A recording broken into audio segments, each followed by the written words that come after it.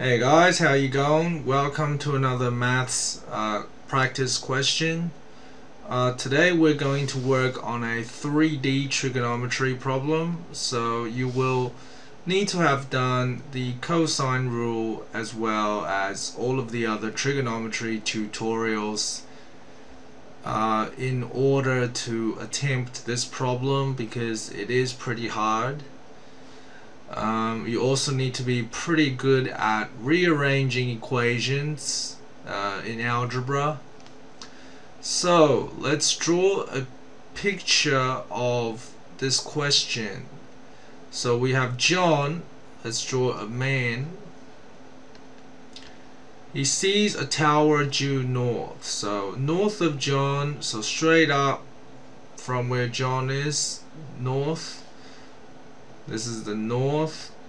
We see a tower, and not very good at drawing towers, but let's just say that's a tower. And he looks at the top of the tower at an angle of elevation of 20 degrees. So rather than drawing it here, I'm going to draw a separate triangle. That is the side view. So this is the top, this is the bird's eye view. Bird's eye view. And this is the side view where we have the tower and we have John. And this is John. Okay, and the angle of elevation here, so from where John is to the top of the tower,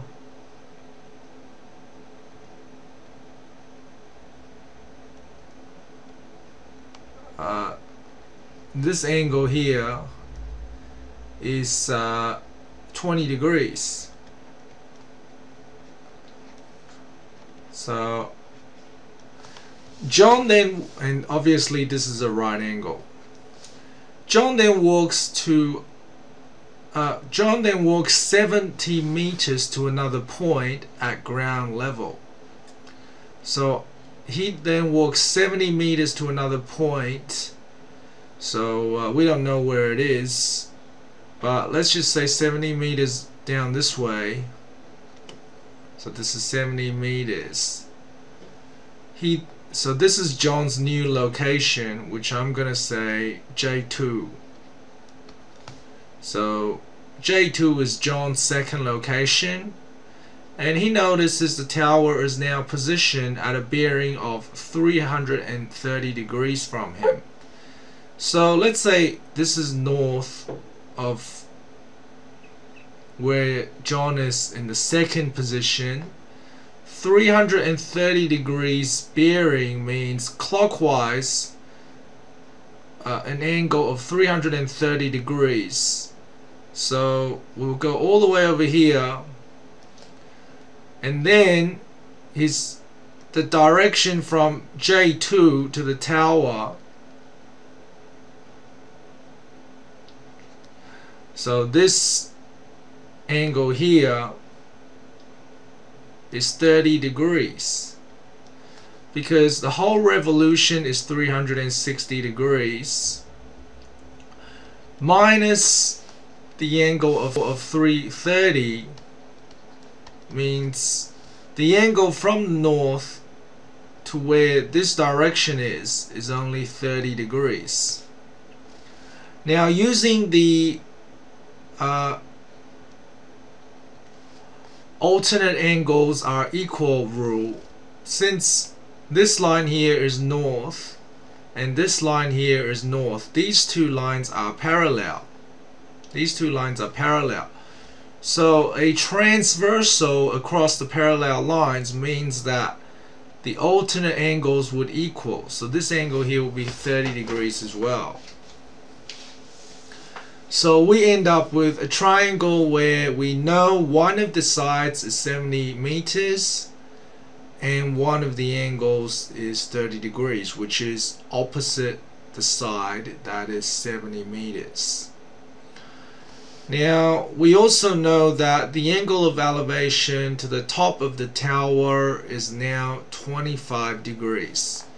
So from where John's new location is to the top of the tower, so I'm going to draw a side view from at J2. So I have John and the tower, and the angle of elevation to the top of the tower at J2 is now 25 degrees, and there's a right angle here. So basically, let's make up some variables. Let's say the height of the tower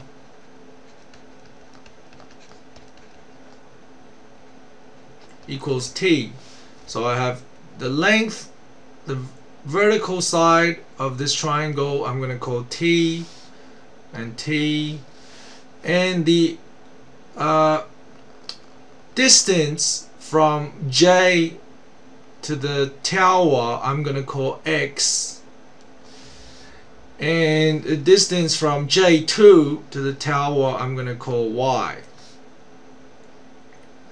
So using the bird's eye view, the distance from John's first location to the tower I'm going to call x, and the distance from John's second location to the tower I'm going to call y. So what's happening is, firstly, let's define what the height of the tower is using John's first location. So we have the tangent ratio is opposite over adjacent. So here's theta, so that means this is the opposite side and this is the adjacent side. So tangent 20 equals t over x.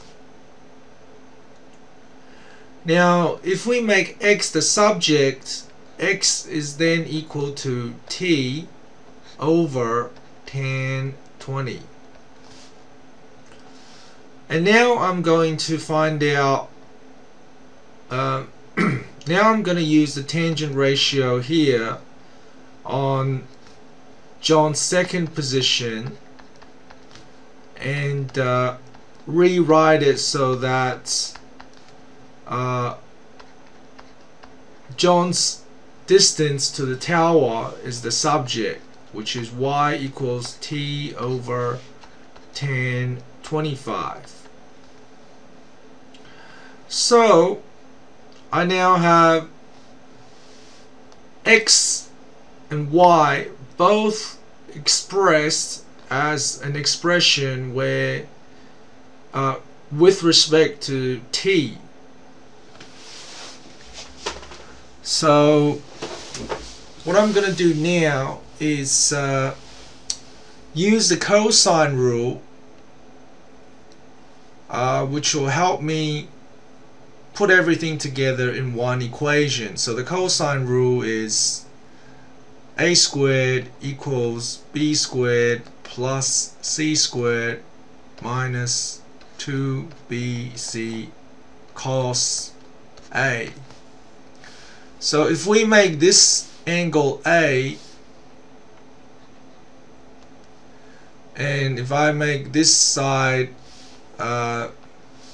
if I make this angle a and I make this side little a, and these two sides can be b and c, so then I can write this equation as 70 squared equals x squared plus y squared minus 2xy cos 30.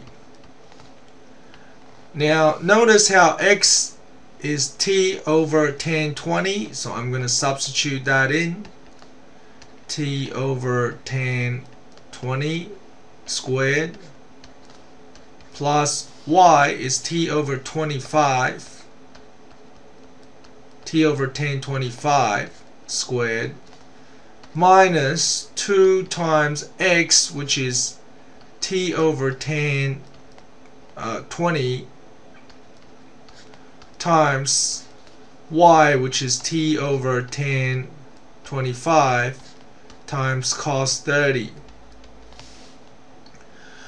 Okay, so keep working on that. I will have 70 squared equals t squared over tan 20 squared plus t squared over tan 25 squared minus 2t squared cos 30 over tan 20 times tan 25, using the fraction multiplication rules where top times the top end up on the top and the bottom times the bottom end up on the bottom.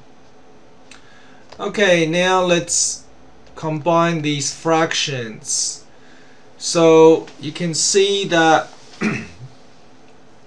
all of the numbers here are pretty much they pretty much all have t squared as the variable. So we can simply combine them by adding the coefficient of t squared. So to make it clear for you, I'm going to write it in this form. So I have 1 over tan 20 squared t squared plus 1 over tan 25 squared t squared minus 2 cos 30 over tan 20 tan 25 t squared. So basically I just need to get these numbers here, this number plus that number and minus that number, and then I can simplify this whole side to one thing in front of the t squared. So let's type all that stuff into the calculator. So make sure your calculator is on degrees mode, and what you're gonna do is you're gonna put in bracket 1 over tan 20 squared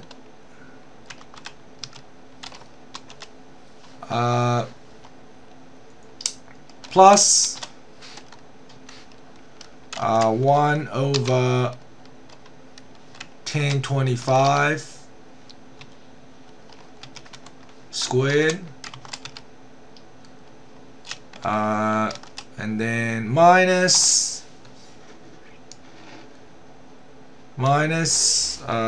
2 cos 30 over tan 20 times tan 25. So I know there's a lot of brackets, but basically we're just adding these three terms together. So press enter, equals, and I have 1.94. So let's write that down here, 1.94. And then what I'm going to do is move the 1.94 to the left. So 70 squared over 1.94 equals t squared. So t is equal to the square root plus or minus the square root of 70 squared over 1.94. So putting that in the calculator, t equals the square root, let me clear that, the square root of 70 squared over 1.94 is 50.25. So t equals 50.25 meters, which is the height of the tower. So this is a pretty complicated problem. I hope you guys enjoyed working through that, and see you again next time.